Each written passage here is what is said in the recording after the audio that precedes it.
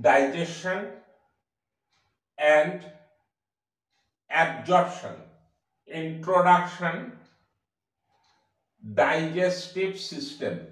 We know energy is required to perform basic or fundamental properties of life, and foodstuff provide us energy. We take foodstuff or any edible material as food, but this food is in complex form, unable to reach in our body cells. So this complex form of food should be break down into simple form of food. This is the digestion. Digestion is a process by which complex foodstuff is converted into simple foodstuff. For example, if we take rice, that is a carbohydrate. After digestion, glucose is formed. If we take meat or fish, that is protein, after digestion, amino acid is produced. And if we take a lipid, then after digestion, fatty acid and glycerol are formed. So these glucose, amino acid, or fatty acid and glycerol are end product or simple form of carbohydrate, protein, and lipid respectively. Digestion is a process in animal body where ingestion and digestion of food, absorption and assimilation of digested food material, and egestion of undigested part of the food takes place is called digestion. And the structures associated with digestion is called digestive system. Digestive system. Components of digestive system, it is divided into two parts. One is alimentary canal and two, digestive gland.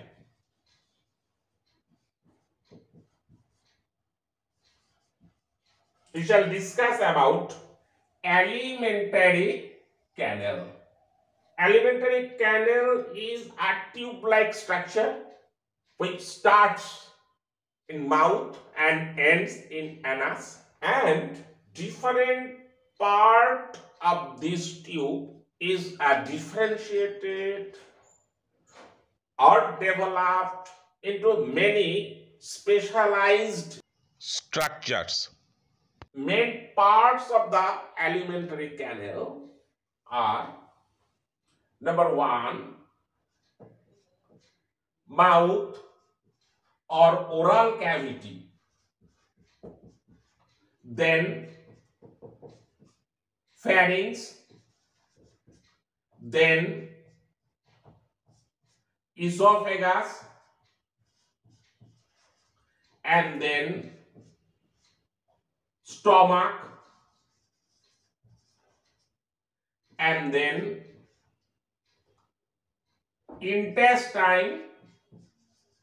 Intestine is again divided into small intestine and large intestine. Again, small intestine is divided into duodenum, jejunum, and ilium. And this large intestine is again divided into caecum,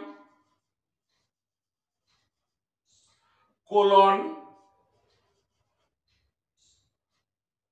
then rectum, then anal, canal, and anus. So these are the different parts of alimentary canal. Now we shall discuss about mouth or oral cavity. This is the figure. This is the diagram of mouth or oral cavity. Now, mouth or oral cavity. This is oral cavity. As a cavity, it is covered anteriorly by lips, upper lips and lower lips, and laterally by cheeks. Here, this is upper lip and this is lower lip. Our cheeks and lips are externally covered by skin, whereas cheeks and lips are internally covered with mucous membrane. Just see here, this is mucous membrane, and this is a mouth cavity. It is a cavity. Certainly, in case of any cavity, there is a floor and there is a roof. Roof of the mouth cavity is called palate, and palate is divided into two parts. Just you imagine. So roof of the mouth is palate. This is palate. Here this is palate. This is palate.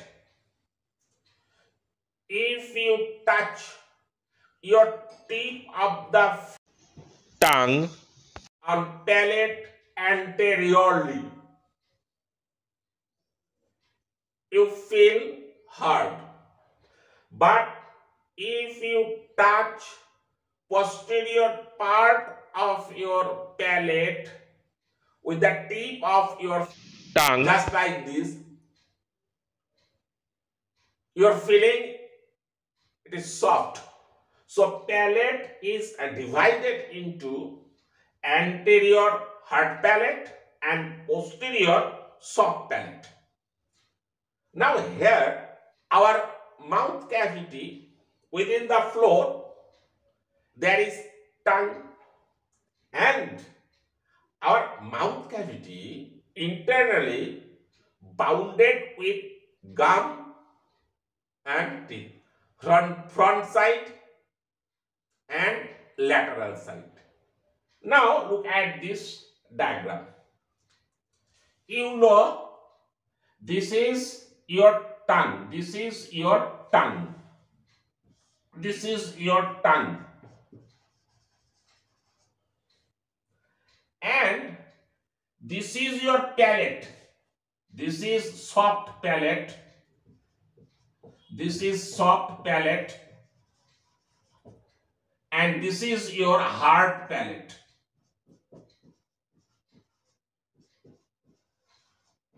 This is your hard palate. This is upper lip and this is lower lip. And see here, posterior part of the soft palate is extended to form a conical projection, and this conical projection is called uvula. Uvula.